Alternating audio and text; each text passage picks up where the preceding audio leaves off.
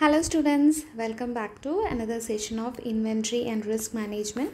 So in the earlier classes we have discussed about inventory, what is inventory, the types of inventory, and how inventory management is important, the scope of inventory management, inventory control, the tools and techniques involved in inventory management and control.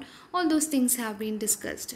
So today we will be discussing on a major important topic in inventory management, that is the criteria for judging the inventory, like what amount of inventory and what kind of inventory have to be maintained in the manufacturing firm or in the firms, what kind of inventory, like all those information regarding judging about the inventory, like what should be the level, what should be the reorder level, what should be the safety stock, and what are the criteria for by purchasing the inventory and stocking, all those things.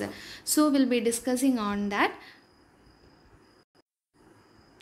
So as all manufacturers know that maintenance of inventory levels at the business is vital for the success of every like inventory and in for the supply chain. Though the balancing between the supply and demand is very tough to do, it is detrimental for the firm to have either too much or too low, too little product or material. That is overstocking or understocking should not happen. There should be a minimum stock should be maintained, that is the par level of inventory should be maintained. There should not be more or there should not be less. Okay, it is universally acknowledged that the inventory management is crucial to the operation of any kind of manufacturing company. So for the crucial determination of the inventory, there are certain ways by which the judging or the criteria on which the inventory can be maintained. So the first one is utilize the real-time analytics. So utilization of the real-time analytics, which is the software. The real-time analytics refers to software and applications that measures the data of your supply chain in the real time, meaning that they effectively record changes to the inventory as they occur. So which is a software based or application which can be installed in the firm, so that whenever the inventory level goes down, this software gives you updates about all those things. So there is no requirement of any manual kind of maintaining the inventory. So the usage of the real-time software and the applications help to maintain a proper maintenance of the inventory level, and also helps to maintain the data. And this is very beneficial to the manufacturing companies because it increases the precision, and the real-time software provides a timeline record, like based on the right time what is happening, what is the inventory level, what should be the reorder level. All those things will be given on timely basis. So this helps the different firms to maintain the inventory, and this data can be audited by analysts to consider where the productive periods lie in the company's business cycle, or what may or may not be the working in terms of the supply level. So it also helps the auditors to make a wise decision. So for second point is, do not group the inventory for the analysis purpose. So the inventories, there are different kinds of inventories and types of inventories. So if a firm is ordering different kinds of inventories, that inventory should not be grouped together. So same like inventories can be grouped together, but not all the inventories should be grouped together. So different types of inventories, if grouped together, that will be difficult to maintain the records. So mainly because of that, the inventory should not be grouped together. Categorizing the materials can be beneficial for the organization purpose, but it is important to remember that there are a number of factors that can be the basis for how an item can be classified, and all the factors should be considered when we differentiate the inventory. We should not group it just because of the cost, or just because it looks alike, or just because it comes from a particular supplier. Like the categorization of inventory should be made wisely. As such, that falls into a particular category or a particular criteria. And the next way of judging the criteria of selecting the right inventory is invest in relation with the suppliers and retailers. Yes, because these are the people who supply the inventories. There are many people or the intermediaries involved in the supply of these inventories, right from the producer, the manufacturer, then there will be the wholesalers, the carrying agents will be there, then the distribution agents will be there, retailers will be there, middlemen will be there. There may be many people involved in that. So the for the smooth distribution and smooth flow of this inventory, the purchaser should have a good rapport between the suppliers, retailers and the middleman.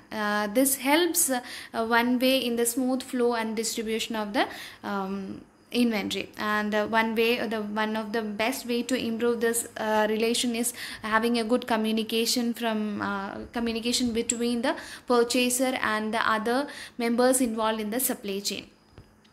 Next point to be remembered is prevent surplus and stock outs. They should not be out of stocking. In a firm there should not be a stage of out of stock, and there should not be a stage of overstocking and understocking, because about the disadvantages of overstocking and understocking have been explained in the earlier classes. Already we have explained. Okay, so the fifth point to keep in mind is encourage employees to practice time management skills. Okay, one of the reasons that the inventory management can be so difficult to the master is because of a large proportion of it relies on time. Okay, timing. The time is a difficult thing to be certain of, especially when time is to be the definition of a blanket statement. Like it's like the humans cannot control the time. So but we can plan ahead how to manage the time, like at what time the inventory have to be purchased, what should be the minimum reorder level, what should be the maximum reorder level, what is the lead time when we order something. So according to the lead time, the ordering have to be the plan regarding reordering have to be done. So a very particular plan have to be made, and encourage the employees to maintain this time management, and should develop certain skills to improve this time management things. Because otherwise what happen, the time is very much important in the inventory management. Otherwise that will result in either overstocking or understocking, and which will result in a lot of losses to the firm. And the final thing is audit yourself all the time. Okay, a good way to increase the likelihood of catching an issue in the inventory management before it fully presents itself in the supply chain is constantly review the inventory levels at different areas of the production. This constant reviewing by yourself, if you hold an in a firm, then you have to check the inventory on a daily basis. You can maintain a software system, or you can go with a manual inventory checkup.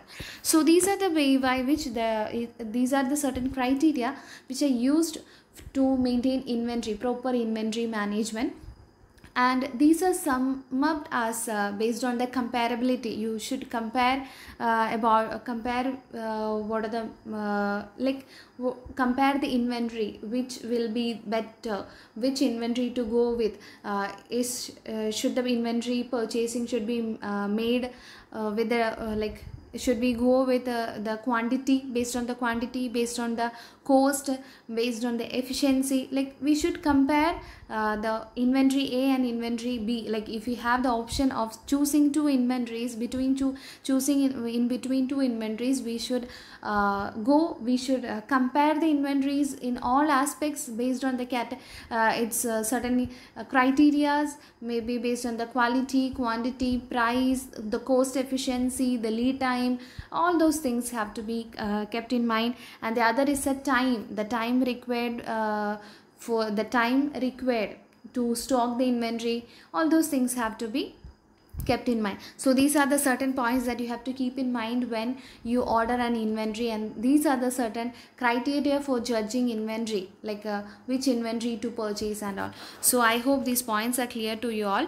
So by this we conclude this session, And the major points are: audit yourself, encourage employees to practice for the time management. Next is prevent surplus and stock outstock, that is understocking and overstocking have to be avoided.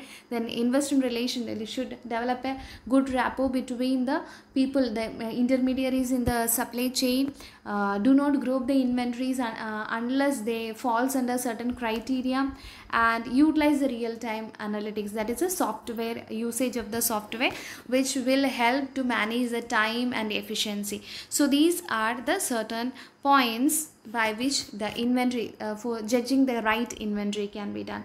So by this we will conclude the session. Thank you all.